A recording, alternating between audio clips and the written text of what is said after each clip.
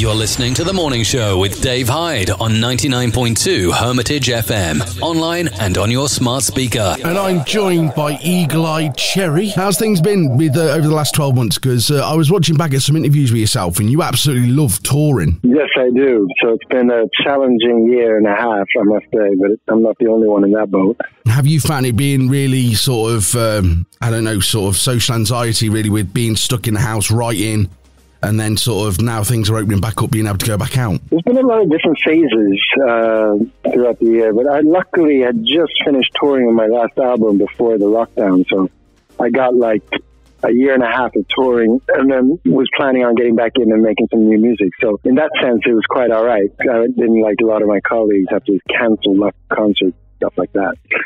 But so I got into it. I managed to get into the studio before the major lockdown with my band and wanted to capture our live sound, and so this new single is one of those tracks that we recorded before everything stopped. The new track, which is I Like It, which is out now and available now, which I absolutely love. I think it's a summer anthem, I've got to be honest. Was that recorded live in the studio as in one go, or was it all separately, the production, was it separately recorded? Because I know... No, we got the band in and recorded it, and then obviously we reworked it a little bit afterwards, but it's basically, it's a live take, which I think you can feel in the energy of the track.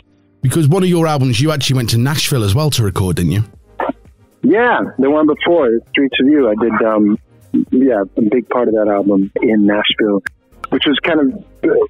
I'd taken quite a break before that album, so I was kind of looking for new energy, and I traveled around and met some different people to work with. I was in LA for a bit, stuff. And then when I got to Nashville, I just felt right at home and got really inspired. Not only just the work, but, after you work, you go out and you just hear all this amazing music. It's just music everywhere.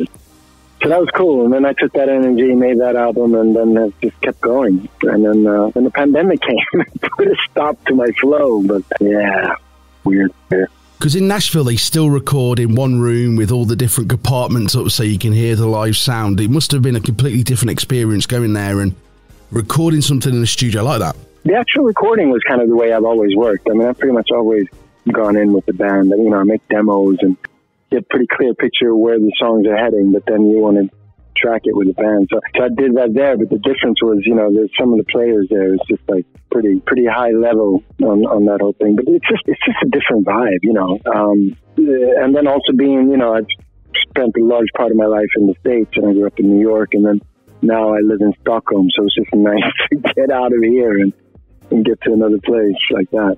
And it is the Music City. You mentioned that obviously your family moved to Sweden when you were young, then back to New York when you was about 13? Those years from 13, and I guess I moved back here when I was like 28, 29. And that's those years that you become the person you are. And I mean, New York was just such a perfect place to be when I got into my teens. And then just the music, and I was drumming with different bands, and good city to kind of find your bearings. And then it's funny because the new track, I Like It, is a lot about those early days when I got my first apartment in Brooklyn, and life was just a big party, and that's basically what that song's all about. Well, I was surprised that you started acting originally before getting into music. I know, it's a funny thing. I guess, when you grew up with a jazz cat dad, and then my sister blew up with Buffalo fans and stuff, that's pretty big shoes to fill. So I got really into acting and went to drama school, and then I started getting work as an actor, so that was kind of a no-brainer, just kind of going down that. But I think in retrospect, I needed to do something different from the music, and I needed to do something that was my own, and then the music was always there. Like I said, I was playing with bands and stuff. And then the songwriting started taking over. And once I discovered that, then I just realized, wait a second, this is a whole different thing. I left drums behind me from there. Just absolutely amazing, because you appeared in The Doors back in 1991.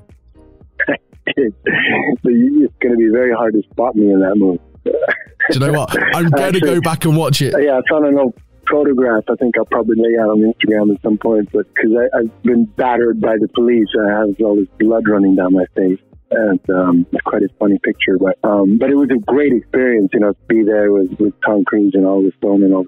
Even though I basically was well paid extra, it was I was young, I was like 18, and get to that whole thing was quite an experience.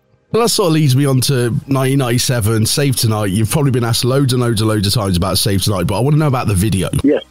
That video was unique in 1997, where you played every character, it cut to a different section, it looked like an all-in-one take, and it was absolutely brilliant. And the song itself is an anthem of the 90s, you know? Yeah. What was it like to record that? The tune I did here in Stockholm, and the video we also shot here. So I was first, I signed, because I was kind of like thinking I was going to do something kind of small to start out, and then build up from there, because I didn't feel like being in the big time music business at the time was right for me, because I hadn't really figured out who the hell I was yet.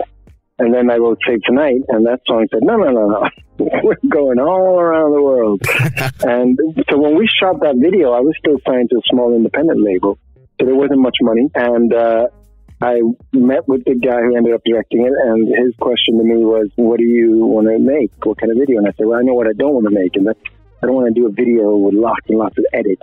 So he said, all right, well, let's make one without any edit. And then we just started brainstorming and came up with the idea. And then it also was a kind of a cheap way to make a video. And it worked. And it's great because the song was like received so positively and people heard it on the radio and stuff. And then when they saw the video, that was kind of the icing on the cake, and it just kind of pushed the song to the level. So it was great. We were just lucky.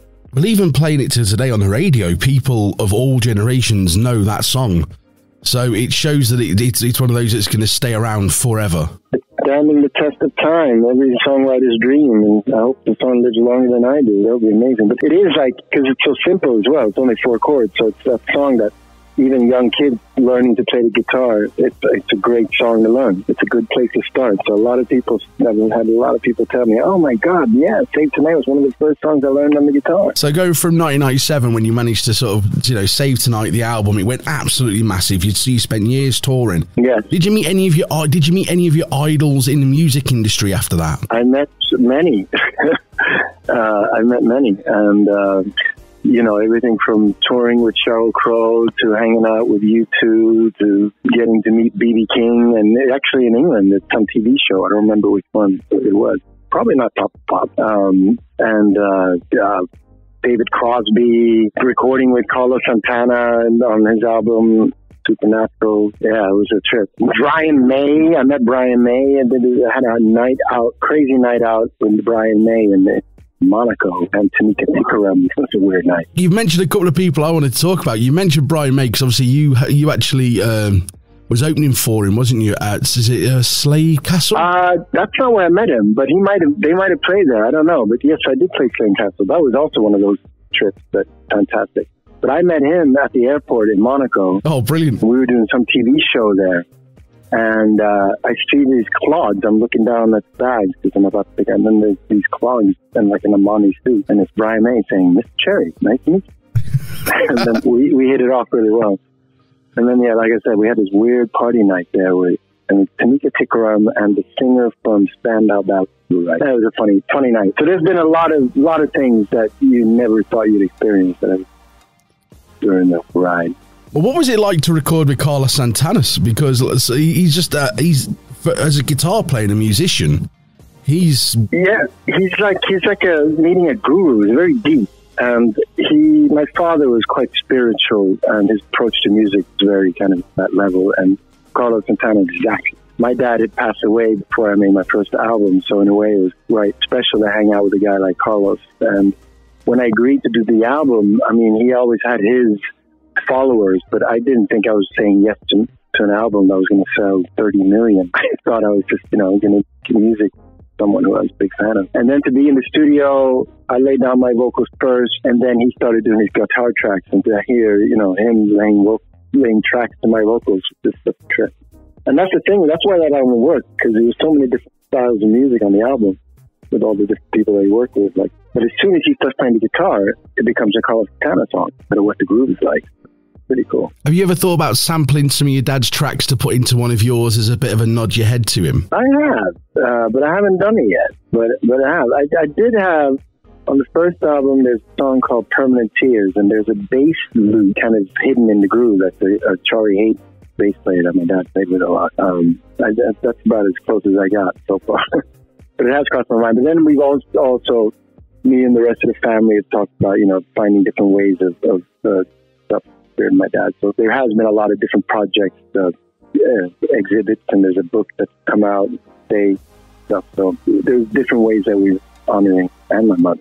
Watching some of your interviews back, obviously being moving from country to country, and your dad, being as famous as he is, your sister, Nina Cherry, being absolutely, worldwide renowned, yourself, her daughter Mabel. Well, that was the other question. I want to know, Daisy, your daughter, is she more excited to go to one of your gigs or one of Mabel's? Oh, definitely Mabel. No question about it. Not only is it her cousin, but yeah, obviously her and her friends and everybody love the old track. I know the album a lot better than I would have if it wasn't for my daughter.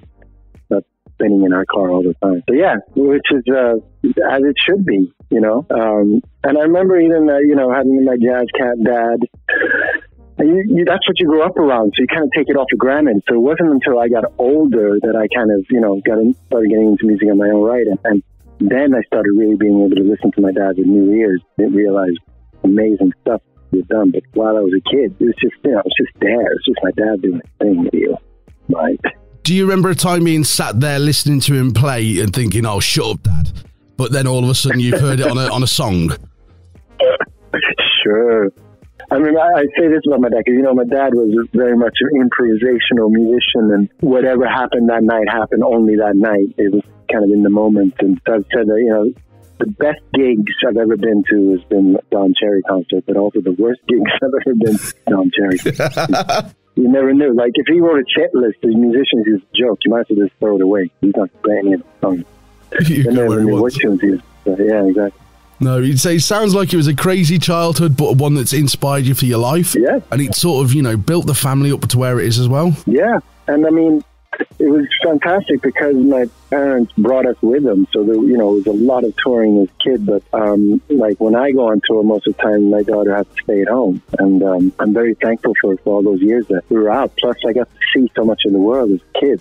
And it has definitely allowed me to love touring and be someone that really am very at home. For me, in a way, it's a second home, but touring is something I love. I have other friends who hate touring, find it difficult. I feel right. Because I was watching an interview going back to about 2012 where you said, like, you'd have visits from your wife and your daughter, you'd get on the tour bus and all get into your one bunk. Yeah. Obviously, she's older now, she's now a teenager. I take it that can't happen as much. You have to wait for school holidays. Yeah, exactly. I mean, school is hardcore now, and the school I went to when I was a kid, they were cool about it. Gave schoolwork, but yeah, she's got to stay here and do that school thing. Plus, she's into her friends and all that. But she does love coming just for a short visit on. Does she play instruments? Is she taking after her dad? Not so far. She's into music, but she's also very into dancing. So at the moment, it feels like that might be where she's heading. Never know. I mean, Mabel was getting into music, I guess, in her young teens there. And would I thought that she would be a global success at that time? Can never know. Suddenly, things happen. It's all about making a name for yourself. And guess what? You've got a good family. You've got a musical family. So there's enough influences from all different genres to take you in the right direction. It's something in our genes. But I guess, if my dad was a farmer, I'd probably be good at farming, what you grow up around. I think you'd be bored. You like touring. Exactly, but I wouldn't have known that, would I? Have you ever thought about sort of getting together and doing something as one single as a family? We never talked about it, like a Cherry Christmas album. Yeah. But we do, like I said earlier, there has been moments when there's been like a concert in the spirit of Don Cherry, our father, and we've participated in that. So we've done a few different things. But we've never talked about doing, and we all kind of also do our music so different from each other. What Nana does and what I do, and then what Mabel, it's just very different. So, but maybe one day we'll do like a massive festival together. I mean, we could almost do an entire night on stage, just us. We'll all come to you. Don't worry, we'll all come to you. You yeah, come to us. So with I Like It, how did the idea come together? Because for me, I think, as I say, it's a summer anthem. It's one of those songs that is going to be played everywhere over the summer, I think. I really hope your words ring true. It's the tune, that lyrically, it was like flashback to my first apartment in Brooklyn in my early days in New York, being out and about. At that time, everything was just a massive party, just all about hanging out with your friends and having a good time. And then that kind of thing of waking up the next morning feeling absolutely horrible, but yet you can't wait to get back out there. And in those days, there were no consequences. It was like, just get out of free pass. It was all just a big positive thing, and it's just good memories. I managed to capture that all in the song. And now, after we've all been in lockdown for over a year, I think everybody wants to get out with your friends and have a good time. I think the timing of the song is pretty good. Well, very quickly, just a couple of questions, and just quick fire questions if you wouldn't mind. Yeah. Are you into film or music? Which one would you choose? Yeah, music. Game of Thrones or Harry Potter? I've never watched Game of Thrones. I'm probably one of the few, so it's got to be Harry Potter. Tour bus or hotel? Tour bus, definitely. And my final question, which person in a band keeps you up on the tour bus the most? For snoring or... Well, there's been a few different constellations in my bands, but there was one bass player from Nashville that I had in the band. And when he started drinking his Maker's Mark, he went from being the sweetest guy in the world to being this pain. And one night, we're all sleeping on the bus, and it's about 4 a.m., and suddenly he's blasting, and it's Merle Haggard country music at top volume, and wakes up the entire bus. And everybody wants to kill him. And so I have to go down and deal with him. And I sat there and trying to turn it down a little bit, because you get very aggressive if you handle it the wrong way. That was one of the classic. Unbelievable. Well, Eagle-Eye, thank you very much for joining me this morning. It's been an absolute pleasure and an honour to actually interview someone who was a massive part of my childhood. Thank you so much for having me on the show. It's been a great pleasure. And I really hope to talk to you again soon. This is I Like It by Eagle-Eye Cherry. It's fantastic. Get out and buy it now. Thank you, Eagle-Eye. Bye-bye. Thank you. Cheers. Bye. See you in person next time. You're listening to Hermitage FM, the heart of your community. And this is Dave Hyde.